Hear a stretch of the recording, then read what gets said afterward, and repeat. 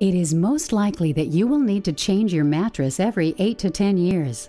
Of course, if you don't take protective measures, you could be looking at a much shorter lifespan. There are several measures you can take to prolong the life and livability of your new mattress. It's inevitable that as your body changes with age, your mattress requirements will change as well. One indicator of needing a new mattress is that you wake up tired and achy. This could mean your mattress is no longer providing the right support to give you a good night's rest.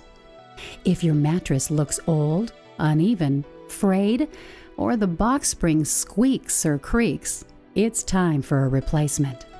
To get the most mileage out of your mattress, make sure it's supported on a proper foundation or box spring, and be sure to turn it twice a year.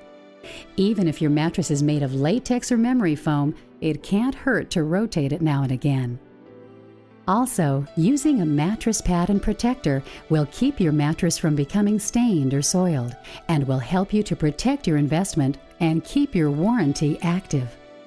And especially with an innerspring mattress, if it sags or leaves an impression where you sleep, it's a sign that your mattress is worn out.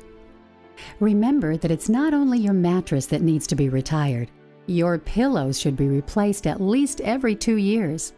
In addition to wearing down and no longer providing the correct support, after 2 years, a pillow can collect dust mites. Remember, for all your sleep needs, mattresses, protectors, and pillows, visit a Sit and Sleep near you.